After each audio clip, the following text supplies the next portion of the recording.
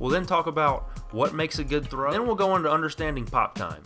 Then we'll get into the bulk of the presentation, the real meat and potatoes, which are the mechanics. We'll break it down into 2 different sections to make it easy for you.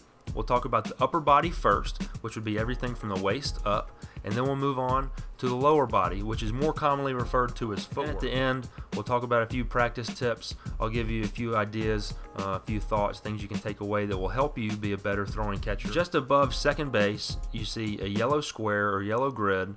That is the ideal place we'd like to throw the baseball. We still make an accurate throw and it tails, it's going to have to travel. Here you'll see our catcher, he starts with his hand behind his mitt. As you see in the picture here, this is what I would call a very good high transfer. The first one we talked about is the jab step, and then I mentioned the replacement method I spoke about before, and then lastly we'll have the pivot method.